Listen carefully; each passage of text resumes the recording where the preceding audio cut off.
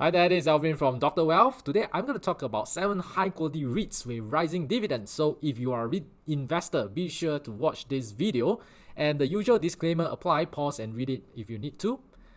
What do I mean by high quality REITs? Of course, if you ask different investors, each of them will have a different definition. And for me, it's a quality REIT is a REIT that is able to raise dividend per unit or distribution per unit over a long period of time. And why is this important? Think about it, because if a REIT is able to give you high dividend each year, it means that it needs to make more money. And how does a REIT make money? Mainly through rental. And that means that you need to raise rental on a consistent basis in order to pay you higher dividends. So in order for a REIT to do that, means that the quality of the properties are very high, as well as the management is good and solid, right? Because if the management is able to squeeze the rent from the tenants every single year, it has to mean that the management has some capability, as well as the property must command a certain amount of quality, because if you raise the rent too much, the tenants will eventually run away, right, and look for alternative to rent. So it must be a combination of these two, and itself would be the key tenets of what a good REIT is about. And second thing is that we are in a rising interest rate environment, and we know that when interest rate goes up, a lot of the other safer bond yields like Singapore government bonds, and they give a higher yield at this point in time, right, as compared to the past. Right now you are yielding like probably 3%, 4% for the bills, and long-term bonds still at about 2+% to 3%. Okay, so these interest rates are a lot higher compared to say last year or 2 years ago, which was closer to about probably 1%. Right, so now investors who are seeking yields will have more to consider, more options to invest in. And if that is the case, why would they want to take higher risk to go for dividend yielding REITs if they can take less risk investing in a government bond? So that is the second thing that one has to contend with. And because REITs are also leverage kind of a business model, they borrow money to buy properties, and that means that rising rates would cause their financing charges to go up as well. It is important to also look at the debt profile of these REITs to make sure that rising rates do not impact them too much. And the third thing is that the high quality REIT with rising dividends means that you enjoy the rising yield as you hold longer and longer, because each year as the dividend per unit goes up, your yield on cost actually goes up as well. And when dividend growth is there, usually the share price will also give you some capital gain. That means that if you buy a high quality REIT, you enjoy both dividend and capital gains, and that increases your total gain altogether. So now let's look at these 7 REITs. The very first REIT is the Mapletree Pan Asia Commercial Trust, and this REIT has grown their distribution per unit or DPU over the last 10 years at 6% per year. Okay, so you can see that there are some years that it may not be as it may not be an increase, but overall you can see that there's this upward trajectory of the dividend per unit growth. And this Mapletree Pan Asia Commercial Trust was a merger between Mapletree Commercial Trust and Mapletree North Asia Commercial Trust. So you can see that the properties which used to be Singapore-centric, Vivo City, Mapletree Business City 1 and 2, used to be the core assets of Mapletree Commercial Trust. Now it has added more overseas assets, such as a Festival Walk in Hong Kong, and also other couple of properties in China, mainland China, Japan, and South Korea.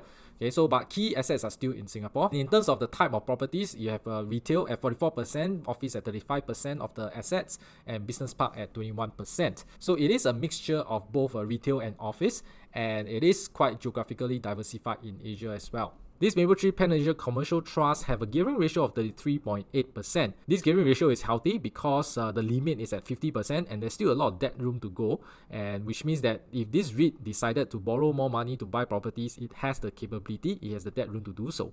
And its interest rate is just 2.53%. This is not high at all. A lot of commercial property mortgage rate now is like 3+% if it's a variable rate, and more than 4% if it's a fixed rate. So at 2.53% is considered low in this current environment.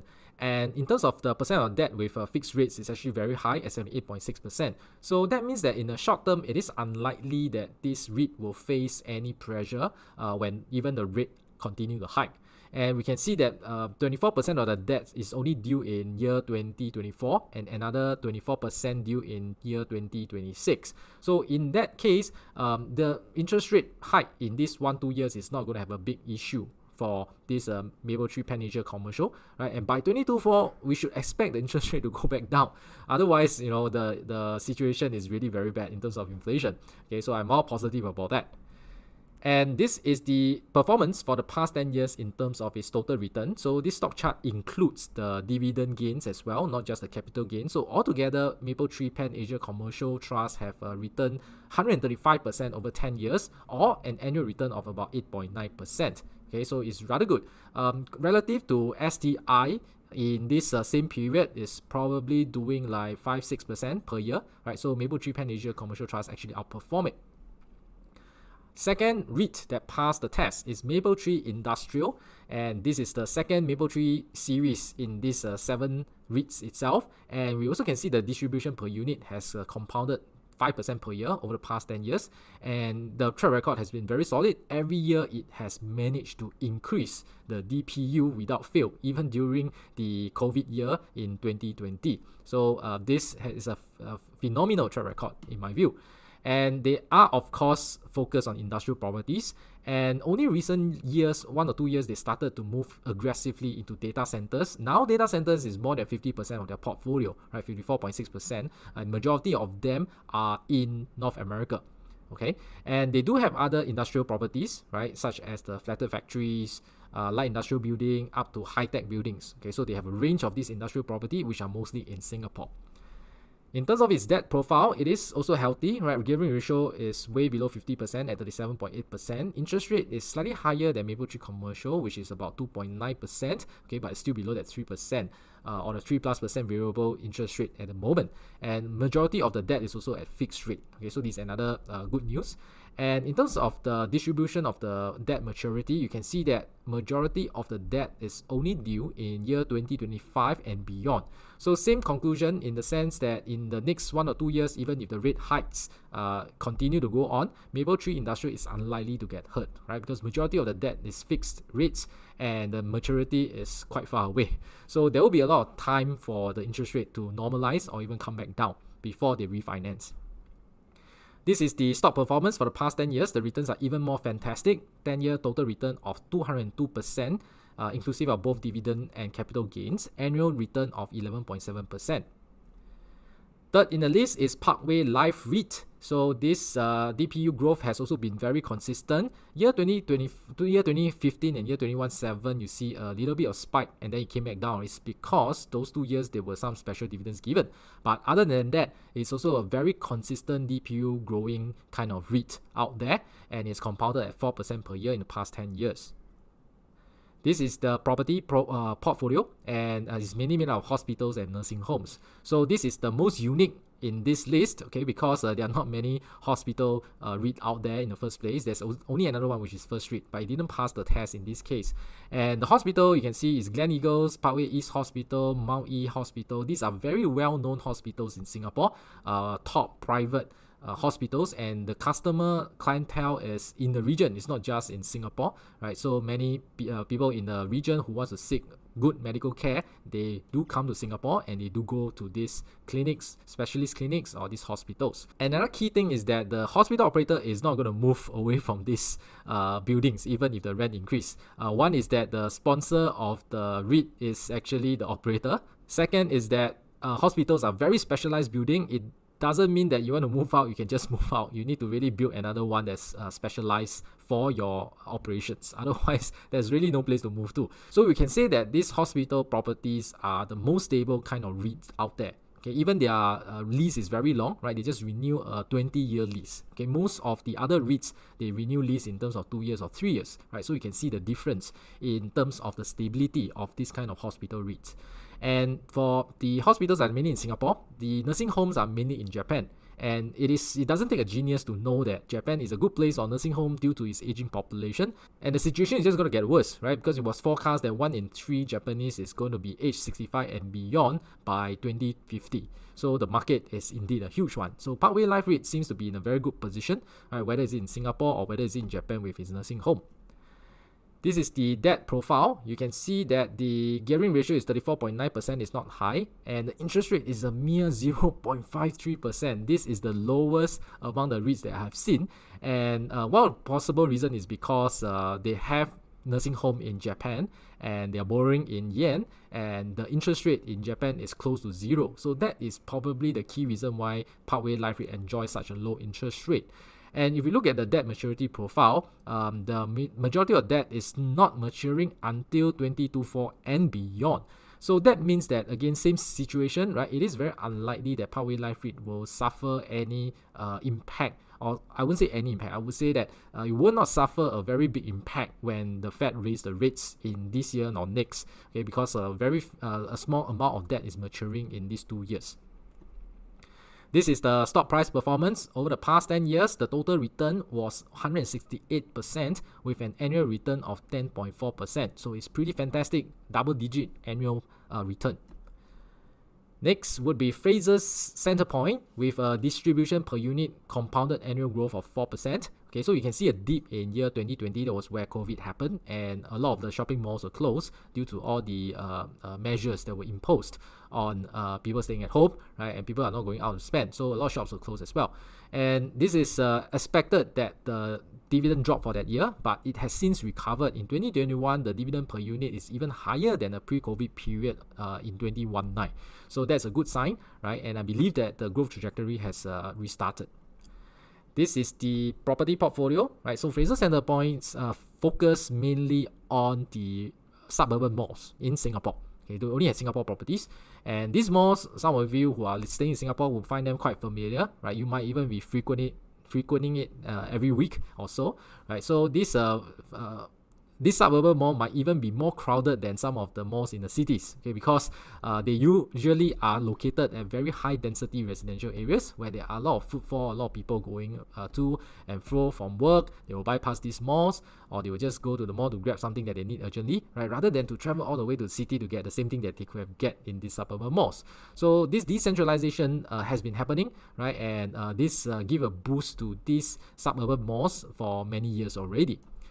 And the debt profile for Fraser Centrepoint is healthy as well, except for one thing. Okay, the one thing that I don't like so much is that you can see that the debt maturity profile, 2023, 2024, and 2025, we see quite a significant amount of debt to be refinanced. Okay, and if they have to refinance in these few years, it is very likely that their interest rate of currently at 2.5% is unlikely to hold. Okay, it's likely that they have to see a rise in the interest rate they are paying, right? So they may see more financing charges increment as compared to the other REITs with debt maturity that are further away from where we are right now.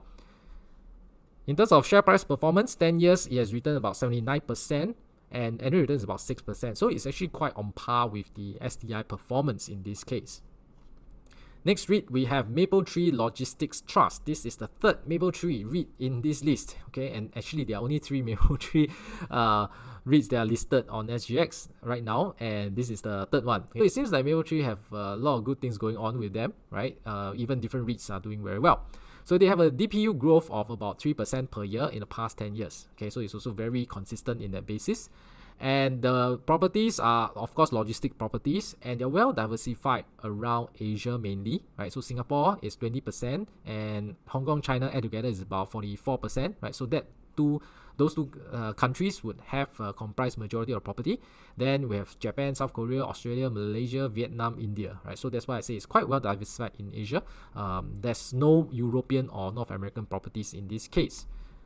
This is the debt profile. Gearing ratio at 37%. Interest rate is reasonable at 2.5%. Majority of the debt is at fixed rate, which is 82% of the debt is at fixed rate. And the debt profile, again, not much concern, because majority of debt are only maturing in 2025 and beyond, right? Between 2025 and 2028. Okay, so I would say that the recent rate hikes will have very little impact to Mapletree Logistics. For stock performance, 10 years, return 156%, or about 9.9% per year. Okay, another fantastic track record once again. Next, we have CapitaLand Ascendas REIT. This is industrial REIT, and the distribution per unit has compounded 1% per year in the past 10 years. You might be thinking 1%, it's not significant, but it still passes the criteria in the sense that it still managed to grow its DPU, right? Although it's not as fast as the rest, okay, but again, that concept of ability to keep raising rent consistently is a sign of quality, right? So that's why it's still here.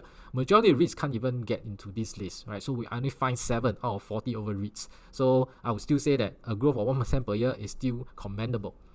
And this is the property portfolio, and it has 48% in business space and some life sciences lab, 25% in logistics, 27% in industrial and data centers. So it's really quite well diversified kind of industrial logistic kind REIT itself. And in terms of geography, 61% in Singapore, and it's more diversified beyond Asia, right? 15% in US, 14% in Australia, and 10% in Europe. This is the debt profile. I think crucial to highlight, right? So it looks very healthy, and in terms of the debt maturity profile, it's evenly spread, right? The maturity is every year is more or less the same for the next 10 years or so. So the rate hike would only affect the recent year renewal, right? Refinancing, right? Other than that, majority of the debt I think will be fine. Waiting for the interest rate to fall again to refinance. In terms of stock performance, it has gone up about 102% for the past 10 years with an annual return of 7.3%. This also beat the STI return. Last one, CapitaLand Integrated Commercial Trust. This is the largest REIT in SGX, and it's also the very first REIT that was listed on SGX.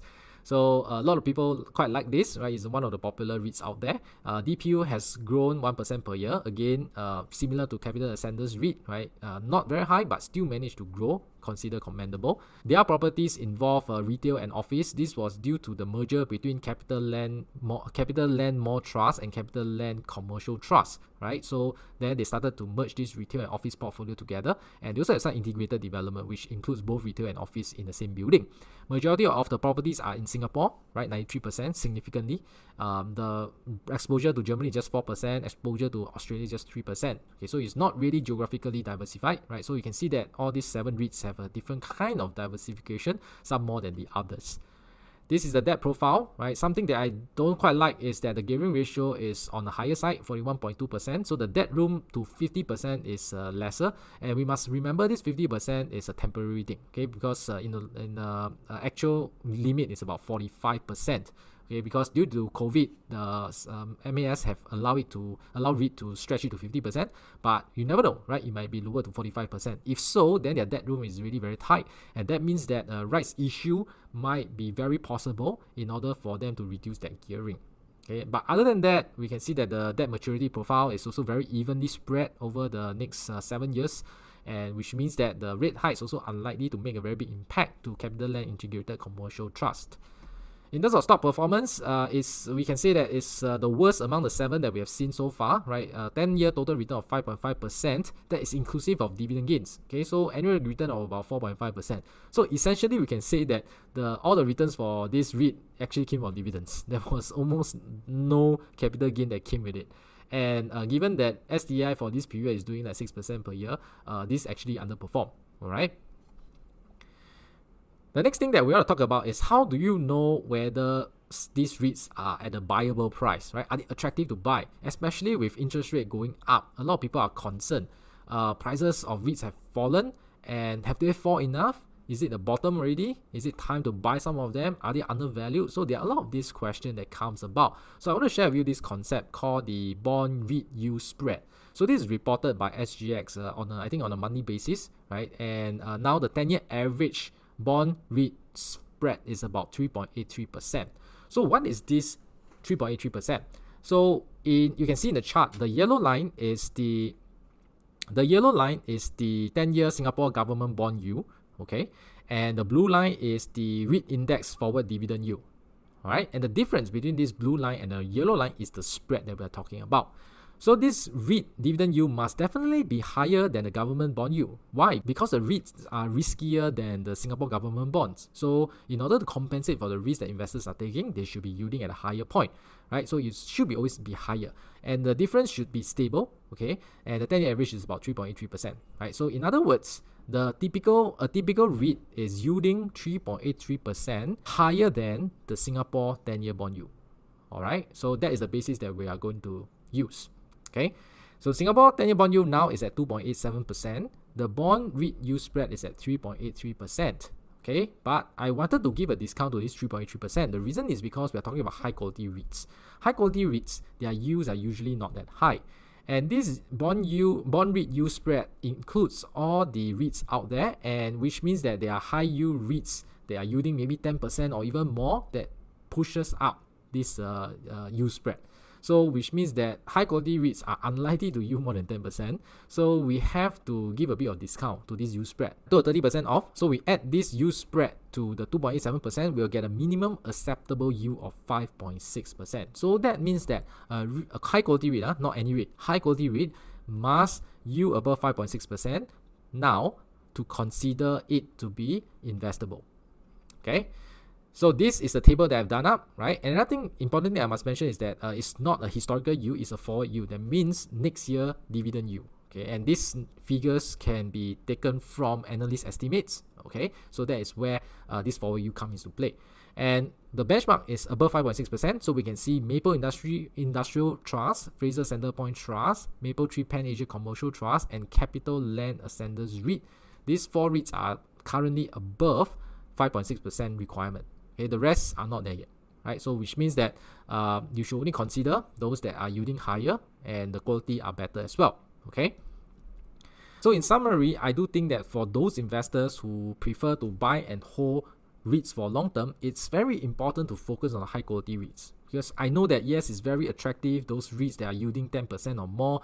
Usually the problem will crop up eventually. So sometimes it's not worth the heartache and to see a certain event drive down the REIT price by a lot, such that even the 10% yield may not be able to cover the capital loss. Okay, so I do think that if you want less heart attack, high quality REITs are better for long-term holdings. And what do we mean by high quality REITs? That means that they should have consistent DPU growth, okay, over a long period of time, not just 1 year, 2 years. Okay, for this study, we did 10 years. And consistent DPU growth also means that it has great properties, good management that can continue to raise or jack up rent without chasing away the tenants. Okay, so this is the hallmark of a high quality REIT. Of course, we talk about other things like the debt profile must be also reasonably good in this environment, rising interest rate environment, and we covered all of them, right? To give you a sense of what do we mean by good debt profile. So we end up with 7 REITs that passed this quality test, right? Mapletree Pan Asia Commercial Trust, Mapletree Logistic Trust, Mapletree Industrial Trust, Capital Land Ascenders REIT, Capital Land Integrated Commercial Trust, Fraser Centrepoint Trust, and Parkway Life REIT. And we also talk about a bit of that valuation, right? How would I see what is a acceptable yield? Okay, so we use the Singapore 10-year bond yield, right? If this 10-year bond yield continue to go up, the minimum acceptable yield will also go up. Okay, so that's how it works. And we add this to the bond REIT yield spread. So we add them together, we'll get a minimum acceptable yield. That is where we should aim for to lock in the yield for a high quality REIT. So thank you for watching. I hope you liked the video. Give me a thumbs up and remember to subscribe to the channel so that you'll get more good stuff like this. This is Alvin. I'll see you again. Goodbye.